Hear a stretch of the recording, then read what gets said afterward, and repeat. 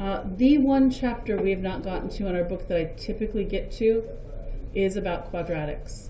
What we're going to be doing today is the last, probably most important thing that you absolutely need to finish Algebra 1 about quadratics without getting into what's called the quadratic formula. We might squeeze in at some point in the next couple weeks some information on quadratic formula, but it won't be on the final.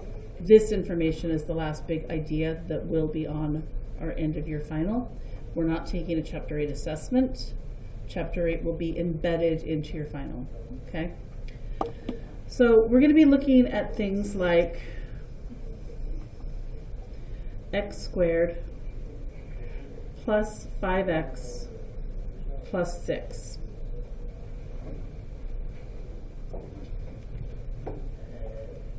And we're going to do the reverse of the box because our answer to this is going to be two binomials multiplied by each other that equal this.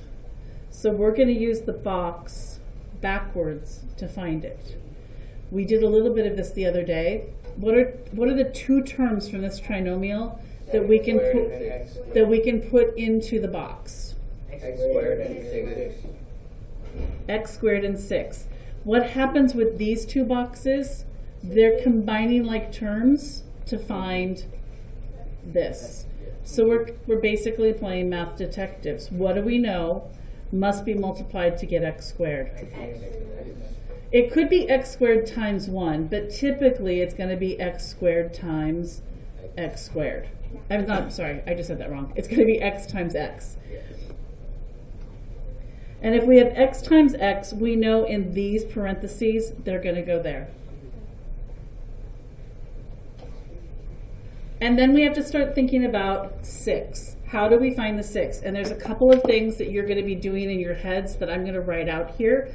I'd like you to write it out because in probably 2 years, you're going to be looking at these notes and trying to remember what all of this meant. Basically, this box is saying some number times some number that equals 6. And these two boxes as like terms are going to be the same two numbers that when I add them together give us 5x. Why 5x? Because we're going to get an x from this and an x from this, right? We need to put numbers in front that are going to add up to 5x. This one's not too challenging. What numbers do you guys think? 3 and 2. Doesn't matter which order. No. I'm going to put the 3 up here and the 2 over here. So we're saying 3 times 2 equals this 6. And 3 plus 2 equals this 5. And when we multiply these in these boxes, we're getting our x attached to them. That means our binomials are x plus 3 and x plus 2. What did I do wrong? You put 2 Oh, thanks. I've never said I was perfect.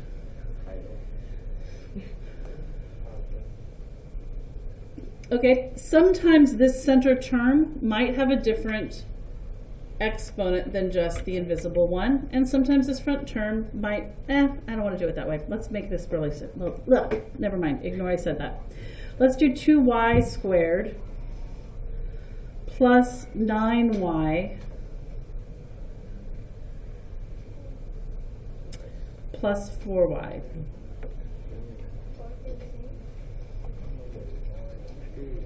Ooh, yay.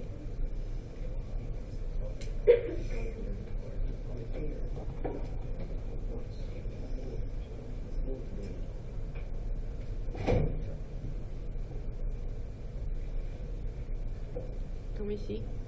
And I'm not sure if that'll work. I'm making this up from something. No, cross it off. This is me trying to make stuff up and it doesn't work. Let me find one that will.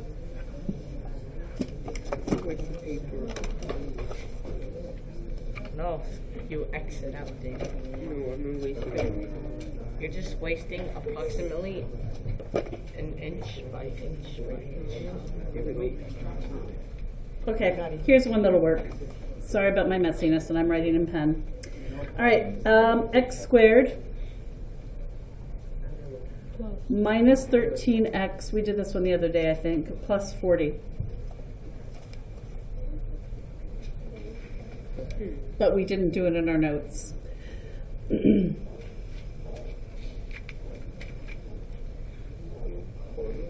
When I look at this trinomial, I know the first term and the last term can go into these boxes in my box, right? So I get x squared and 40.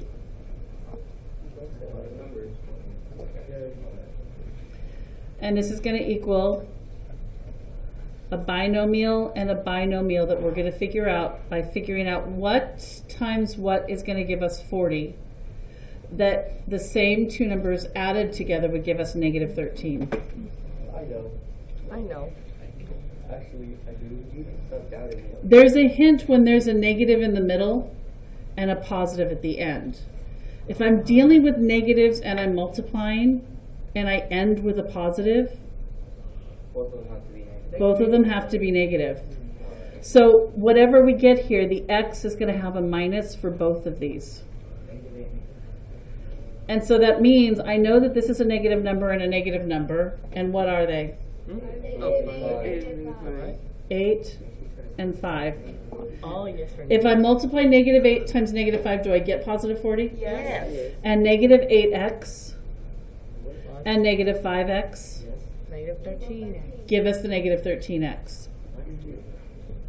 Well, I did. You erased what I used.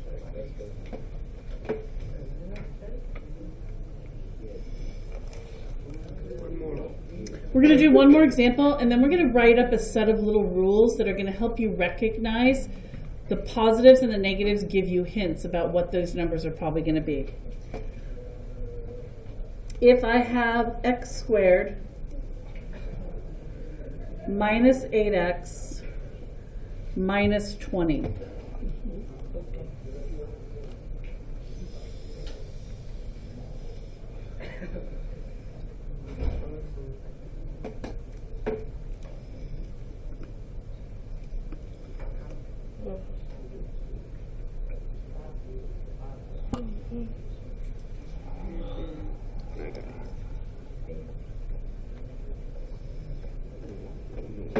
We know the x squared goes here, which gives us x and x, yes? What's going to go down here? Negative 20. That means one of this has to be negative and the other has to be positive. And you can do, actually, yeah. Wait, I got it. Go ahead. Negative 10 and positive 2. It has to be negative 10 and not negative 2 because It's not equal positive 8. it would equal positive 8 if we had a positive 10, and we need it to equal a negative 8. So the negative has to be 10 and the positive has to be 2 to get us to that negative 8. So that means that this equals x minus 10 times x plus 2.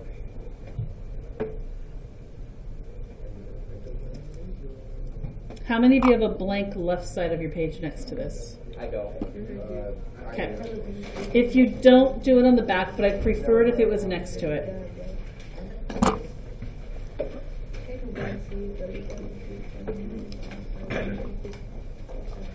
Okay.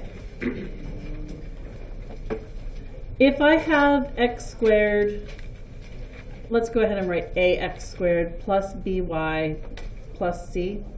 AX squared plus BY plus C. Mm-hmm. Is that When I make my square, everything here is going to be positive because these two added together are going to be positive and these two multiplied together are going to be positive. So if there's a plus here and a plus here, everything is positive.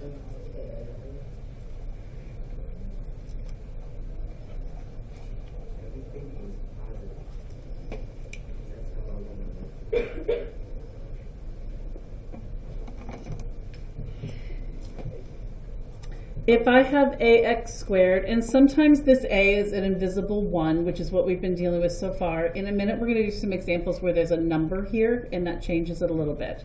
But it doesn't change the rules about the positives and negatives. If I have ax squared minus by plus c, think about what that means for the square. Both are going to be negative, so that I can get a positive here and negatives here.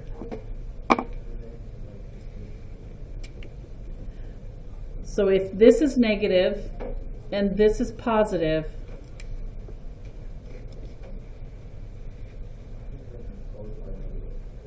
both are going to be negative.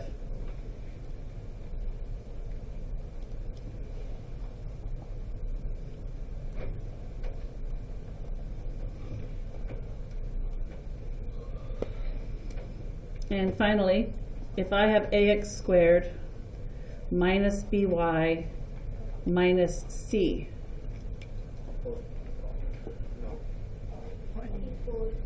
One is negative, one is positive. you end up with one of each. One is negative and one is positive. And the negative is going to be further from 0. Think about the example we just did where it was negative 10 and positive 2. If you end up with a negative here, it was the number that was furthest from 0, and that's why this is still negative.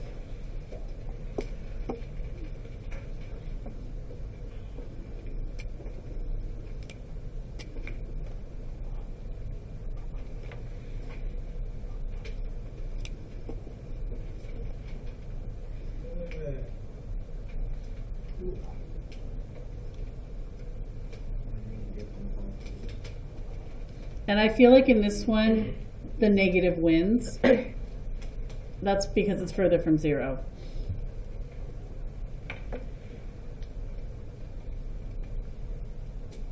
What do I mean that it wins? It shows up here. It shows up because, like our last example, negative 10 plus 2 gives us negative 8. The negative shows up in the answer. Okay? But our parentheses would show x minus some number and x plus some number. Does that make sense? So when you look at these symbols here give you some hints. Okay, we're going to move into, I think we may not have time for the half sheet foldable, and I think that's okay. I'd like you to have this one, the factoring quadratics.